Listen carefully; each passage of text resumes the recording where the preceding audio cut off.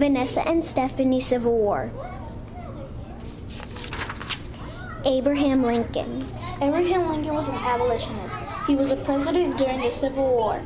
Born in a log cabin near Hodgenville, Kentucky, Lincoln helped to organize the Illinois branch of the new Republican Party. Robert E. Lee. Robert E. Lee was a Confederate. He led the Southern armies during the American Civil War. He served for 36 years in the military. Robert graduated from the military in 1829. John Brown. John Brown was an abolitionist.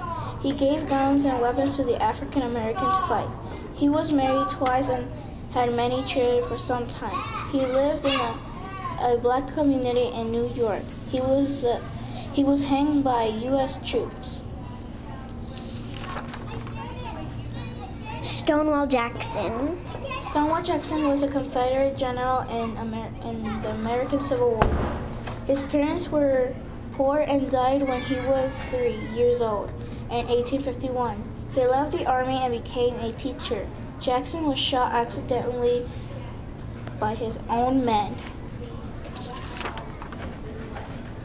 Credits: Vanessa and Stephanie voice. Camera: Stephanie.